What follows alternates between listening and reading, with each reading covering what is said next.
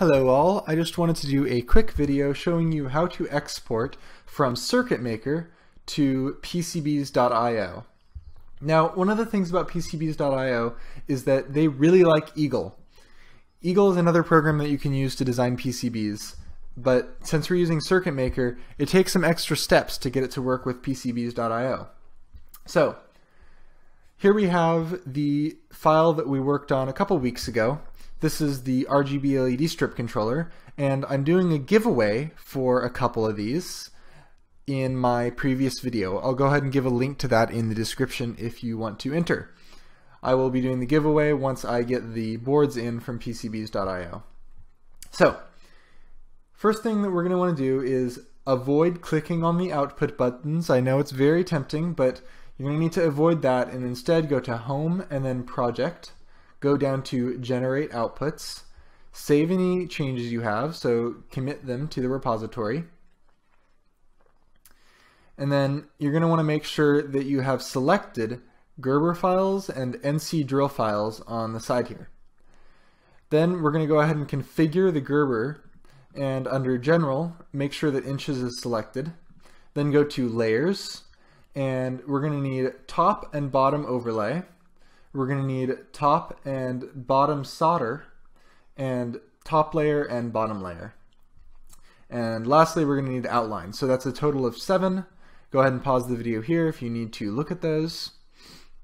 Next, we're going to want to go into NC drill files. Make sure inches is selected here as well. Then click OK and generate. That will generate the files, and you can select where you want to save it.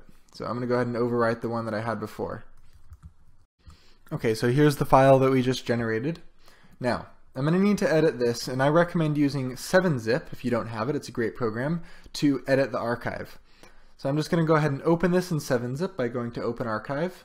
Then in here, I will need to be deleting statusreport.txt, since that messes up some of PCBs.io's systems. So go ahead and delete that. Then go to Gerber, and you're going to want to rename this .outline file with .gko. So I'm going to go ahead and rename that .gko. Okay, that'll be fine. And now we're ready to upload this to PCBs.io. Okay, so here's PCBs.io. Now I can just drag this in here very easily, and it will upload and complete, and I'll be back when it's done. Alright, so the upload has finished. And here we have our board previews.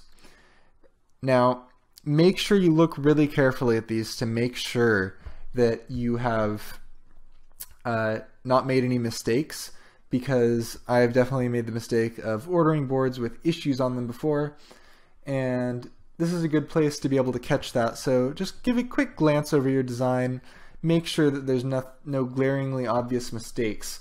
In my case, I had a big hole cut out of the board over here because I had accidentally drawn some lines in the board outline layer, and I just had to switch them to a different layer, and it fixed the issue. So just give it a quick look over, then down at the bottom you can place your order. I'm not going to go down there now because my address is there and I don't want to show you that, but here it is, and that is it. So again, go back to the previous video if you want to get in on the giveaway for a couple of these. And yeah, thank you for watching.